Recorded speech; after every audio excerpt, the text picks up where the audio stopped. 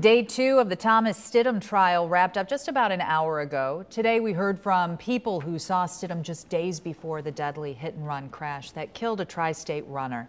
9 on your sides, Brianna Harper joins us live with what exactly their testimony revealed. Brianna.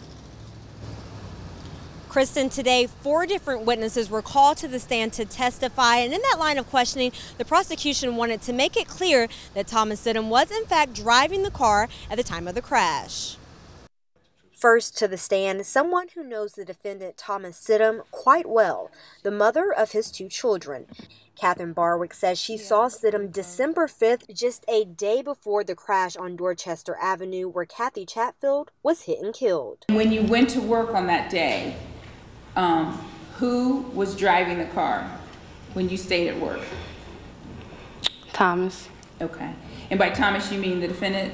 Yes. Barwick testified, saying she didn't even know her car was involved in the crash until she saw it on the news. Just 2 days before, surveillance video and pictures also show Stidham at Alfred Motors car dealership. That's where he went to make a payment December 4th on the Chrysler 300 that would eventually be involved in the crash days later.